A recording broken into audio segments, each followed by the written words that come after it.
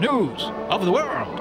The New York Yankees are world champions once again after winning the World Series in 4 games over the hapless Chicago Cubs. The Yankees' record-setting offense kept the Cubs players running in circles. While this year's baseball finale provided little drama for fans around the world, sports enthusiasts have spent the past week debating Babe Ruth's antics at the plate during Game 3, just prior to smashing one of his signature home runs into the bleachers. Some reports claim that Ruth called his shot, pointing out to his opposing team exactly where he would be depositing their pitcher's next offering. Others claim that the Bambino's gesturing was simply his way of heightening the on-field drama by reminding the onlookers of the current pitch count. So, what really did happen on that fateful day? The answer may lie with sports writer Richard Vidmore of the New York Herald Tribune, who reports that these acts of bravado were not differing interpretations of one occurrence, but actually 2 separate events. The called shot coming before Ruth's homer in the first, and the pitch count antics coming before Ruth's homer in the 5th.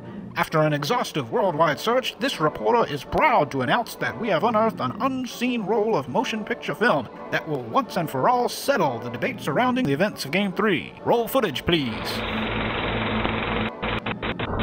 Is there a projectionist in the house? News of the world.